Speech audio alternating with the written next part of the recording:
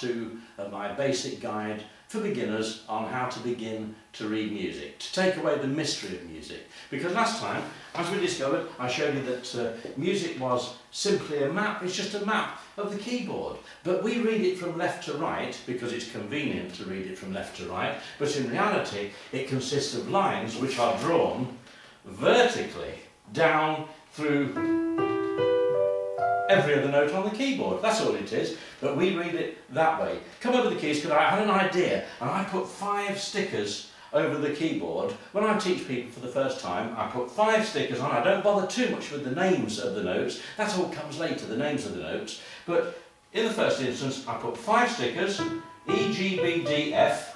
Don't bother telling them that, I just put the stickers there, turn the music on its side, and explain that every line relates to one of the markers on the keyboard. Come over the keys and I'll show you exactly how easy it is to read music. And as we're starting with the right hand, just to get you going on reading music, I've concentrated on the 1, 2, 3, 4, 5 lines which are normally given over to the right hand. 1, 2, 3, 4, 5.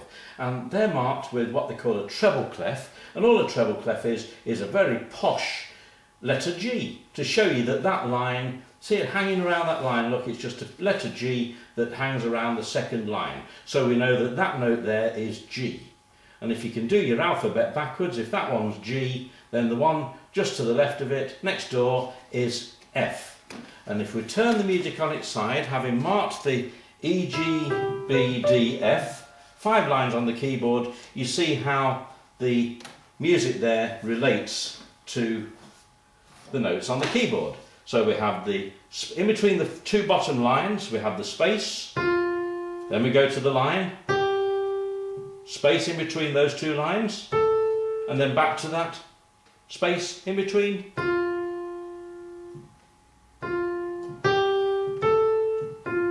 Use the lines, because those lines on the music are exactly the same as those alternate notes. Space, now we're on that space there in between the middle line and the one on the left. Now what do we get? We've got the line there, which is B, the middle line, but it's got that flat in front of it. That sign means a flat, and it means that we play the next note to the left. So there's your one on the line. We now need to go next door onto the black note, what they call a semitone down. So we go to the left. Think of it as we're hammering. That looks just like a hammer. The flat hammers the B down a semitone, so we play the B flat note, the black note, and then we go on to the space. So let's take it again. Here we go, from the space there, B, but we hammer it down.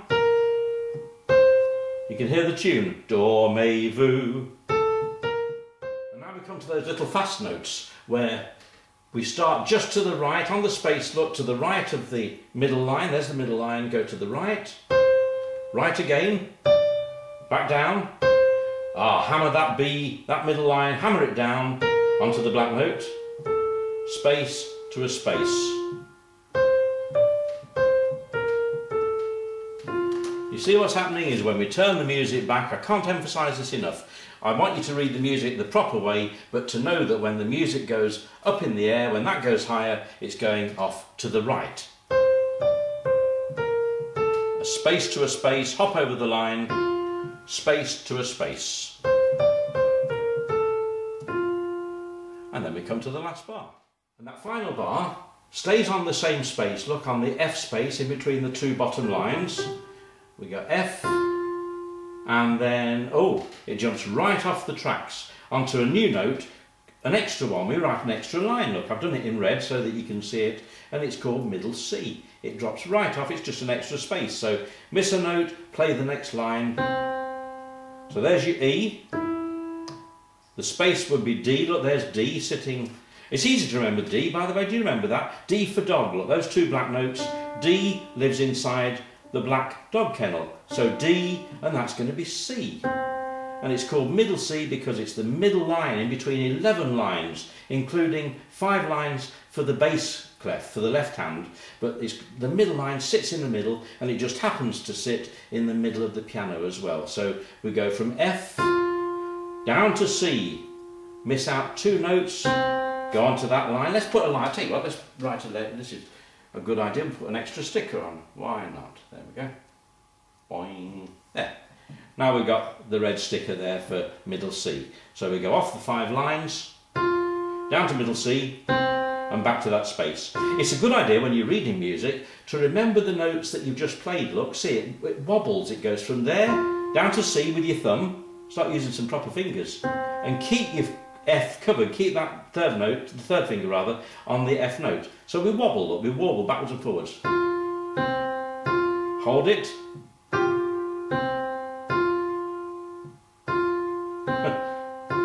There. And that's middle C. It's an important line to learn. And then we can turn the music back, and you can see that middle C sits underneath the main right hand stave, the main treble stave. So sits like, it looks like the planet Saturn with its rings around it. Missed it. Try again. You see, now that's my fault. I should have held that note with my third finger and just rocked. And that's the reason for using the proper fingers when you're playing. And right now, let's just begin to read one more tune that you all know. And it starts, let's turn the music, which way, where does it start? Let's line them up again. It starts just to the left of the 5 lines.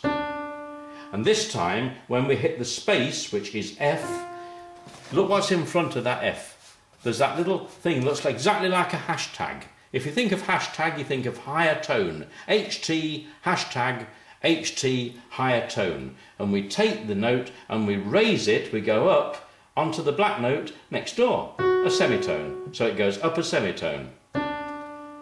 When we hit that one, we go to the right a bit and play what they call F sharp. And then we go on to the ordinary line and the space in between those 2 lines.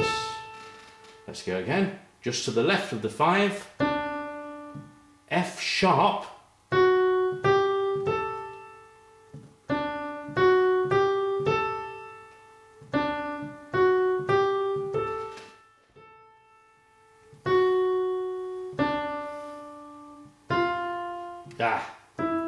well, it doesn't sound right. Oh, when the saints, we sharpen that one, look, there's the sharp, so we take it onto the black note. And that's because I forgot to tell you that whenever you get a sharp on a note in a bar or a flat, any accidental that appears in one bar, then if that note crops up again, unless there's a little sign which cancels it out, called a natural sign, then you play the sharp note again. So if it hits the F again, when it comes to the F, if it's in the same bar, then it has to be a sharp again. It just saves them writing it twice, otherwise it would look very messy. So we've got A, and then it goes down to the F sharp. Let's have a look, turn it back, there we go. In that space there, then the space in between, we make it a sharp. We go off the tracks onto D for dog, D, back to the F, but this time it's still an F sharp. Oh, when the saints, F sharp, D, stay with the F sharp, because that lasts for the whole bar and then goes off to the left. There we go.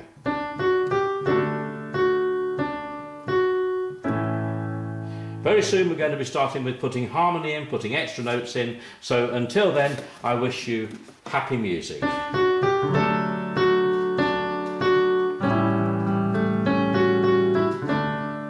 Thanks for watching. See you next time.